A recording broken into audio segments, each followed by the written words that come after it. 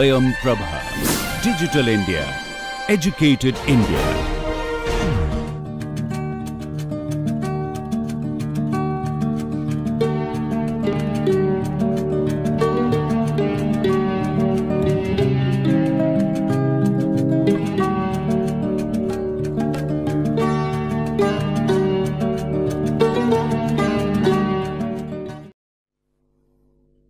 Hello everyone. So we are at the last lecture of this module and it is a continuation with stone. So let us look into what we are going to cover, because we had left where we did not cover the prevention or the decay of stones, and obviously that means the maintenance of the stones and use of stone along with use of stone dust. Now, as I told you in the query, you get a lot of remains, like once you dress the stone, a lot of extra materials come out which can be used as aggregate. Once I already highlighted. Similarly, the stones also leave some dust, and whichever is not usable can be crushed and the dust can be obtained. So that also has some use. And last, we will be covering the stone masonry similar to that of brick masonry. So as you can understand that stone masonry is with some units which are not of similar kind that of brick. So they must be obviously different, but maybe principally they are similar. So let us move to the prevention of the decay or the maintenance of stone. Coming to that, first point is we need proper cleaning of stone. So that can be by regularly by water or by water jet or by steam. Maybe some inaccessible portions you need water jet to be pushed on the stone surfaces, and it is basically to take out the dust, dirt, organic matters likely to be getting accumulated with time. Plastering of stone is the only option sometimes, but that too with lime mixed with linseed oil if required. So plastering of stone is not much advisable. However, if it is done, it should be done only with lime and no other cement, not with cement, because the chemical action starts with the minerals in the stone. So that is why it is best to leave it like that or open. To take off lot of dusts and organic products, chemicals, oils from the surface which are long deposited or deposited over a long period of time, you can cover the entire stone surface with paper pulp. Now, when the paper pulp is stuck on top of it, it absorbs the oil, it absorbs the chemicals, it absorbs the dirt after keeping it for a considerable period of time, and then again with water jet you have to take it off. That gives back the old color or the natural look of the stone which was getting ruined due to the deposition of different kinds of dust, dirt or chemicals. So once doing that, the impurities come out from the surface and it leaves the stone clean with its original shine. Stones may have pores within it. So lot of pores may be there which needs to be filled in, because those are the accumulation points of water. So to avoid that, it is always better to fill in the pores with stone dust paste. So you make paste of stone dust with linseed oil and you can fill in the voids to avoid water accumulation. And finally, coating of stone with epoxy, or which is called impregnation, is also done to avoid some chemical action directly happening or affecting the stone surface. It is also to be remembered, if you see the last few points which are highlighted in red, you must put the loading on the stone in the perpendicular direction of its grain, perpendicular direction of its natural bed. So if you have a stone having its natural beds in this direction, the force or the load, compressive load, should be acting on this direction. If you have done that in the wrong direction, it will lead to decay or split. It will lead to split of the stone layers. So, this is to be remembered, that the stones are to be sitting on their bed on which the pressure is falling perpendicular to it. You see another major point, which is mutual decay.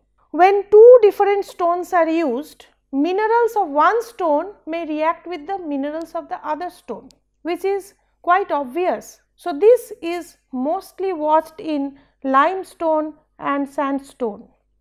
So, if you remember, limestone and sandstone, usually we do not put these two stones together. So, mutually they will decay each other. So, that will have a corroding effect. So, these are the major points to be remembered when you are doing a stone masonry, and how you need to keep it, maintain it over time. Now, coming to the use of different stones in buildings, we have already gone through the geological classification, where we saw granite or the igneous rock. Granite and the igneous rocks are the hardest ones, and they are used for heavy engineering works, and they are durable, they are strong, they are resisting against large forces, they can be there for long durations in water, they can be submerged condition. So, granite is the best, granite basalts, they are the best. Building facing sea, where what is happening on seasides, the sand winds are hitting the building. The regular sea breezes are affecting the sculptures, if there are any. Even if it is a bare surface, it is affecting the bare surface. So, the attrition is happening. So, there you need compact stone. Again, granite and sandstone. Sandstone is a metamorphosed rock, those are doing marvel. Building in industrial areas, those are again fine grained, that is compact sandstone, because in industrial areas they are going to face chemicals, chemical fumes, pollutions, and they can be resisted by sandstone. So, they are strong and durable, they are resistant to acid fumes and smoke. Similarly, you see arches, they are circular, they are made of small pieces joined together. Arches, vaults, they are made with marble, close grained sandstone, which has strength as well as durability. Building face work, carved work, ornamental work and statues. Marble is there in the list, fine grained granite is the other one, and they are light in weight, soft and easy to work, and have pleasing appearance. They may be available in different colors. For fire resistant structures, it is compact sandstone. Then you come to the aggregate, as you can see, the road, metal and the aggregate for concrete, it is granite, basalt and the quartzite. They are fireproof also. So, when you are looking for strength, fireproofing, you go for the igneous kinds of rocks. Not within our domain, railway ballasts are also coarse grained sandstone and quartzites. They are hard, tough, highly abrasion resistant. Particularly for roof tiles, we always see in the mountain regions, the hilly regions, we see use of slate. Slate is electrically insulator. So, any thunderstorm, anything that won't electrocute the house. So, slate is a insulator and it is a foliated item, foliated rock.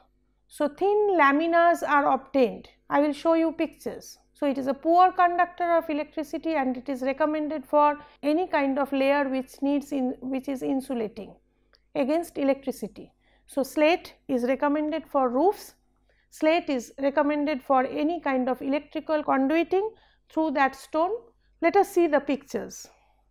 You see the railway bridge, the huge arches and the strong structure of basalt. You see the Colosseum made of limestone, travertine limestone particular type, where all these arches are made and it is standing still today. You see the red sandstone of Agra fort, also of Fatehpur Sikri, and here you see the use of tiles of slate. They are thin lamina, usually following the similar kind of principle of clay tiles. So, the lowest one is the bottommost and the starting point, and on top of it they are sitting. Even there is an overlap at the edges, so no water can seep in. Usually this arrangement is done on top of a wooden support system. Again, wood is also an insulator, thermal insulator. So, electrical insulation, thermal insulation and overall insulation of the hillside sloping house. Here are some more pictures of demonstrating sandstone as a building material, stone as a building material. Now, coming to the stones, where are they used for? Floor finish. Other than as the wall material, they are used for floor finish. They are usually limestone, Kota stone in particular, which is abundantly available in Kota of Rajasthan, granite, marble. Marble is a soft stone, as we have already discussed. So, that is preferred where the footfall is low. So, for institutional buildings where lot of students are coming, going in, college people going in, moving out, marble is not recommended because it withers away. Rather, granite would be a better choice. Whereas, limestone can stay for long, can be exposed to weather for long duration, and you can use limestone, particularly Kota stone, for any kind of floor finish, indoor as well as outdoor, for regular uses. Now, stone may be when it is used as a layer or a floor finish, it may be unfinished form, it may be finished form or polished form. Usually outdoor uses remain rough and unfinished, and it makes it anti-skid too, whereas polished is usually done for kitchens, corridors, lobbies, rooms, hotels, etc. We see Jaffrey work usually made with marble. So, it can take intricate works. You can work with such tools on marble. Stone is also used as a walling material, not as a structural wall, but as a cladding. Cladding means it is covering the wall. It may be a brick wall clad with stone, red sandstone. So, you have clamps. You have clamps,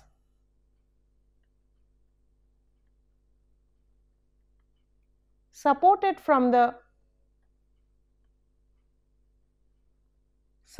from structural wall,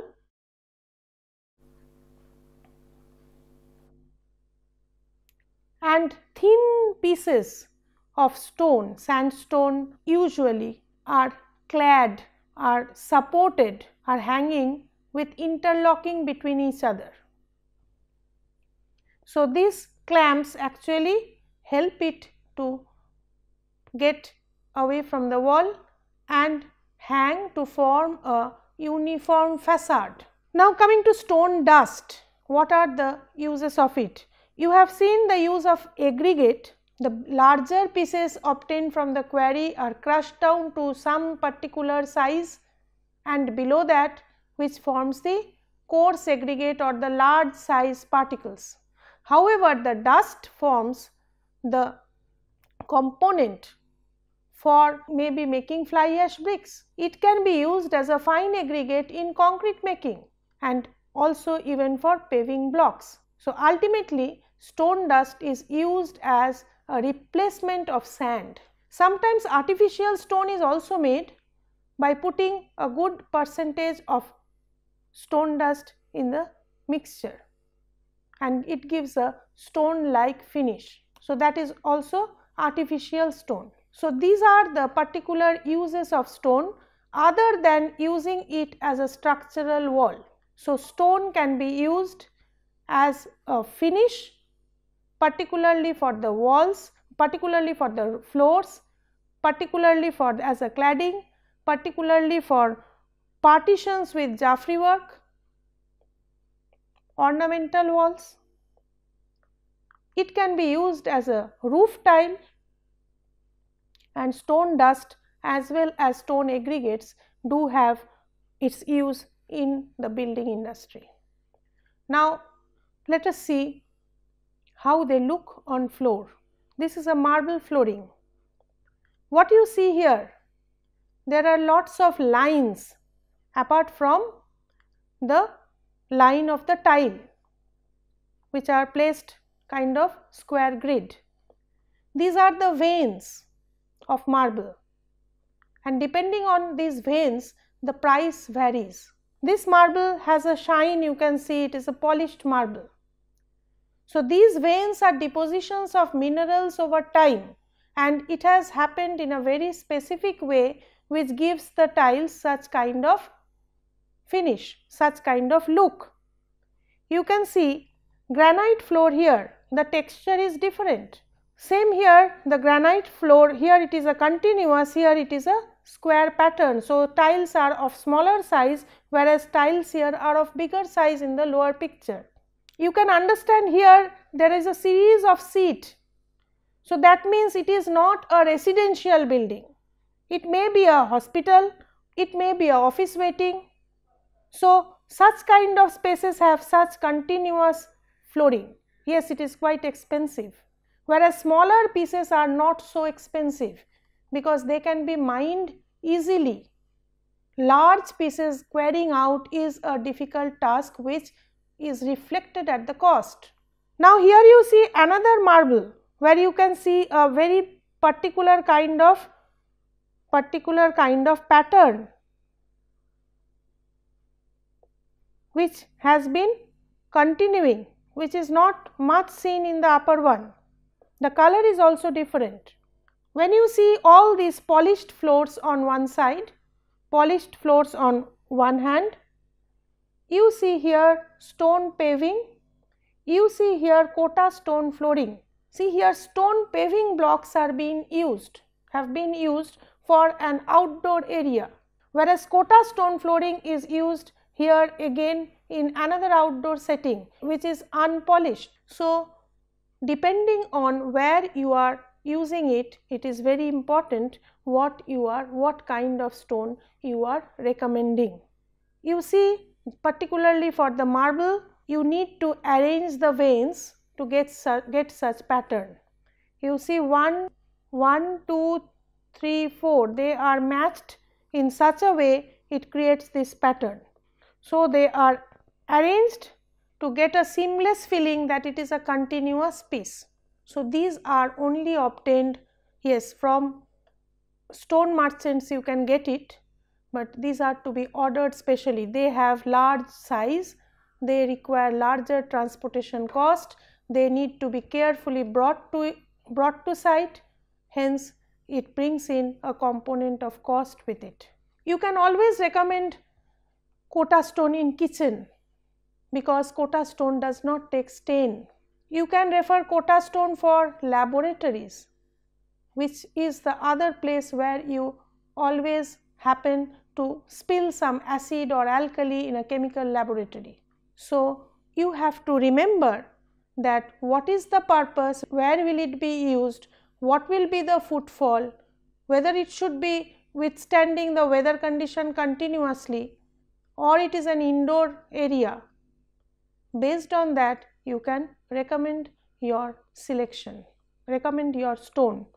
Now, let us come to the last part, which is the stone masonry. We have gone through the brick masonry and I have demonstrated how to do brick masonry, but it is very difficult to demonstrate stone masonry here. But what do you see in the picture?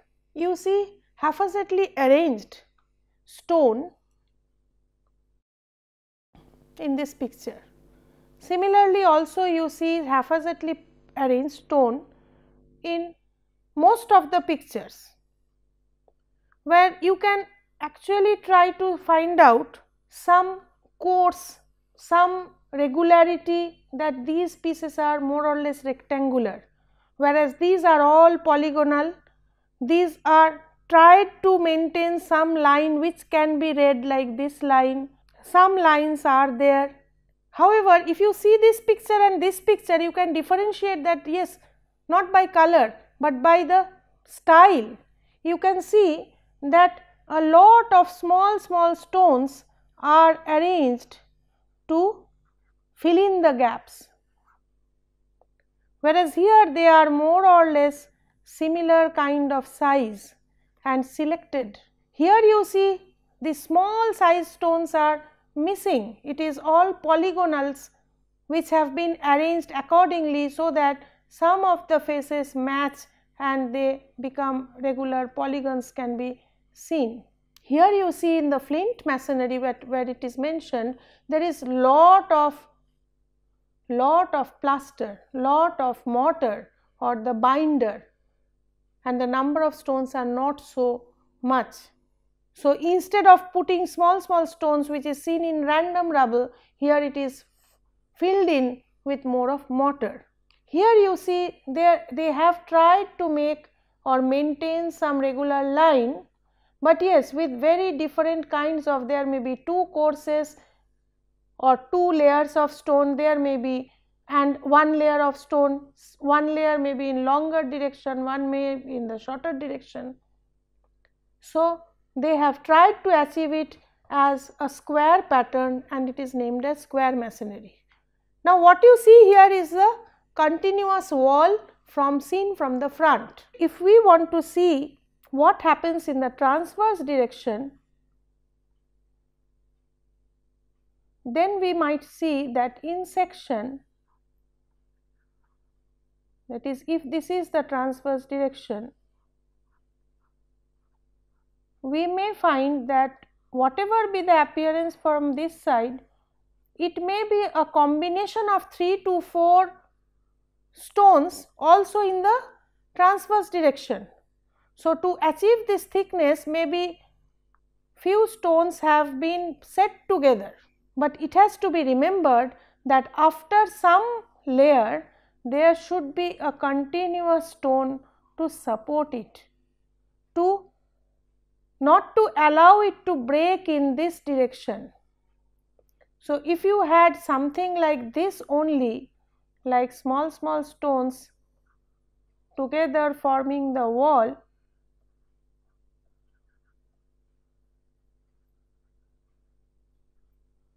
a wall may rupture this way. So, this can move apart this way due to any kind of lateral force or any kind of lateral movement. But if you can connect it with a stone which is continuously passing through the entire thickness, then the whole thing gets bound. This stone is called the through stone. Through stone. So, similar in principle like the brick, you do not need to have any continuous vertical wall. What you had seen in this, there is no continuous vertical line. You are also not to have any vertical continuous line in the transverse direction. That is also followed in case of brick. The same is followed in case of stone wall when you put a through stone at regular interval. So, the major types of stone masonry is the random masonry and the ashlar masonry. The random masonry, you have seen random stone masonry may be random rubble, coarse rubble, flint rubble, dry rubble. Dry rubble means there is no mortar in it, it is only arranging the stone. It may be used for, say, low height boundary wall, you can have a dry rubble. Usually this random stone masonry are seen for low height walls, maybe one story structures, as retaining walls. However, if you are going for a building or a residence made of stone, you need to use dressed stone masonry or the ashlar masonry. We will see those, but before we should check that on site stones are to be sorted. As in case of bricks, we had to make brick bats, we had to make brick closures to end the thing, end the wall, to turn the wall. Here also you need to sort the stones before laying. So, similar kind of stones in thickness, similar kind of stone in form are to be identified. Through stones, when you know the thickness of the wall, you have to look for through stones which can run continuous on the transverse direction. You have to look for capstones, that is the ending stone or the starting stone, which will be more or less regular in shape. So, you have to start with a capstone and then go forward with continuously through stones at intervals to get a good masonry wall. You need appropriate tools which should be there, which are not much required in case of a brick masonry. Brick, you can pick up one brick with your hand. Stone, you may, depending on the size, you may require more than one person in the entire operation. Brick units are large, hence heavy, though the specific density of brick and stone is almost the same, but the size looks into the weight part, volume. So, if we look into some of the key points, because of definite shape and size, brick masonry is different from stone masonry, but the underlying principle remains the same. More mortar is required particularly for stone masonry, which is rubble work. Ashlar masonry may require less amount of mortar because of for the same area of wall, because they are larger in size. Units may be larger in size than that of a brick, but usually rubble work ends up with around 25% mortar. So, we may conclude like recommendation of a stone is to be judiciously done by looking into its purpose. Stone pieces and stone dust does not go waste, they are used up. Stone masonry which is discussed is different from brick masonry in some ways, but principally they are the same. Also, we understood some of the preventive measures which are to be taken when we are going for a stone wall as a solution. I am leaving with you some assignments on the entire module, and I hope you can do each of them, because once you go through the lessons of in the first 4 lectures, the last 4 lectures, hopefully you can do these assignments. I did not put any question purposefully for the introduction part, that is for your reading. So, thank you.